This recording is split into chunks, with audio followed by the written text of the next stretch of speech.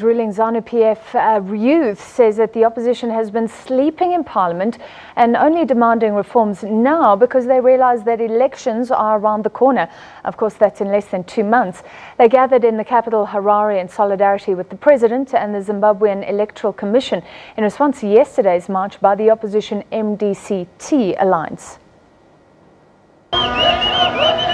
Speaking in numbers, ZANU PF Youth vowed to show the opposition that they support the president. They say Emerson Mnangagwa's call for elections to be free, fair and non-violent should be emulated. We are also here to challenge other political leaders to say you must also come out in the open and say your position in terms of violence, in terms of peace. Because our president, who is also our presidential candidate, Comrade Mnangagwa, has already taken a position which we are reaffirming today as the Youth League. They marched around Robert Mugabe Square in central Harare, echoing the party's sentiments that all is on track for the polls.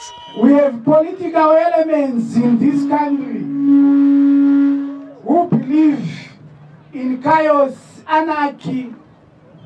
5 years they said they were in parliament. They never talked about ZEC. They never talked about alignment of any law. They were busy enjoying money, parliament. They were once in government. They forgot that they were representing a certain position. But now, the election was 30 July. Somebody wants ZEC to go and vote for them.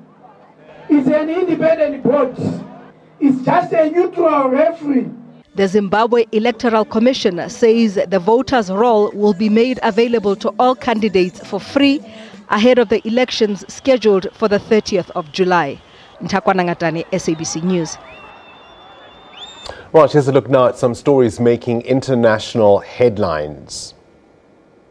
20 fire engines and 120 firefighters and officers were